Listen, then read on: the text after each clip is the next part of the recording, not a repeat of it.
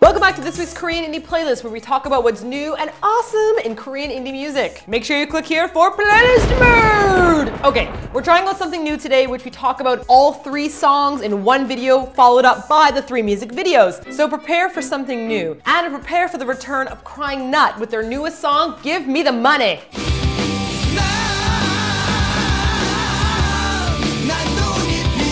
Okay, I'm pretty sure the last album they released was like their 6th album or so back in 2009, so it's pretty awesome to see them continuing to make music. Now, this song might upset some die-hard punk rock fans of Crying Nut because the song has a more upbeat pop-punk feel to it than we're used to seeing from Crying Nut. Think like Sum 41, Blink-182, Good Charlotte kind of vibe to it, but I'm not complaining at all. Crying Nut has always been a fun band with like awesome energy and crazy videos, so I'm not surprised that they want to make such an awesomely fun, summery song. I mean, they put a freaking ukulele in the song. A ukulele, and they still managed to have a chorus that was heavy and rocking. This would be an amazing set to see live. I can imagine everyone like jumping in union for the heavy chorus. Perhaps even some gentle moshing would occur, but there would definitely be lots of arm waving. I really love this song, and I'm not normally a fan of like spoken word type lyrics, but this time it doesn't bother me. I feel like it's the perfect summer driving song. It's like the K-indie driving song of the year. All right, let's change it up. We're going from punk to electronica. So I guess technically this is more electronica rock because this is an entire band, like a drummer, guitarist, bassist, and multiple keyboards, and they have a pretty heavy sound to them. It's Litter, and their song is called Breakers.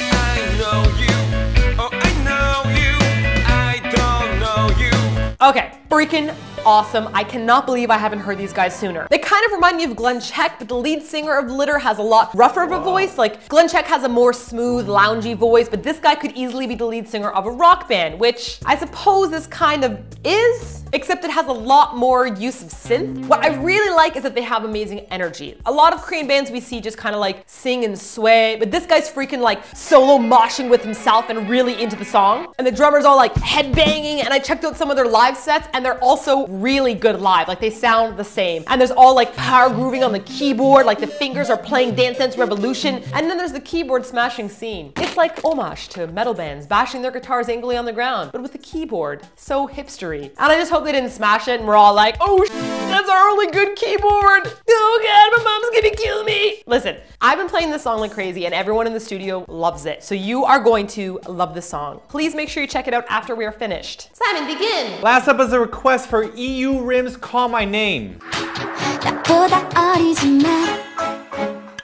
For starters, thank you Will Smith for the request. Yes, the request is from Will Smith. Don't believe me? Check his video out at the end of this playlist if you don't believe that Will Smith watches Eatyourkimchi. Will freaking Smith! Anyhow, Will Smith has some awesome taste in music, and I'm totally glad he brought the song to our attention. I've never heard of Eatyourkimchi before, and hell, if she keeps on putting out music like this, I'll murder anyone for the title of her greatest fan. Don't think I can't do it. I'm a lot stronger than I look. I'm actually really surprised by the song. I haven't really heard anything like this, and it's really hard for me to classify. At first, it sounds a bit Disney-ish, and it kind of reminds me a bit of the feel of an IU song, but the vocals are very layered, and so it kind of pulls me away from thinking of IU. But then the chorus kicks in, and the song takes a totally different twist that still really fits with the rest of the song concept, except now it sounds more like video game music. I could definitely say it sounds like a pop song, but it's so really original sounding that I'm as intrigued by it as I am impressed. It is really well done. There are a couple unfortunate English parts in there that take me out of the moment from time to time, but otherwise, I'm really impressed by the song. I think you're gonna like it. Let me know what you think. Now you can check out any of the 3 songs that we talked about today by clicking on any of them below right here, or by just staying in playlist mode,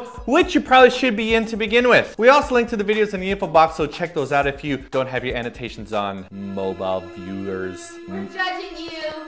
If there's a video you think we should talk about or just something cool that you'd like to introduce to us, please send us a video response. You can click on the comment section to leave a comment and you see the little video response option. Hopefully we can talk about your awesome video next week. And please send us a request because lately we're getting lots of requests, but 3 or 4 people will request pretty much the same song and artist, so we need more choices. We can only choose one. Can we choose Will Smith's Getting Jiggy With It? Na na na na na na na. Na na na na. This makes me so uncomfortable. Will Smith.